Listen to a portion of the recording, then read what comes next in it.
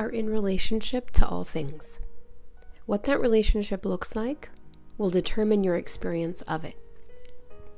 Fortunately, you are in control of your half of the relationship.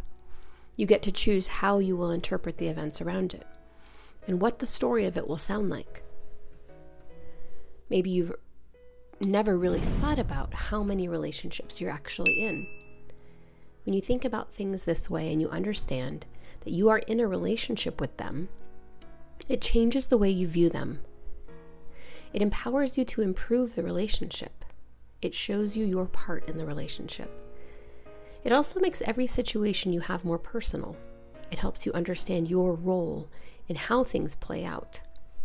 It helps you own your decisions and choices in that relationship.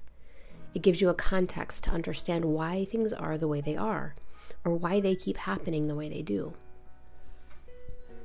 We often think about relationships we have with other people, but what about your relationship to money?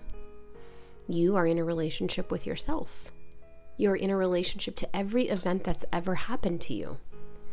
You're in a relationship with concepts that you believe and the stories that you tell.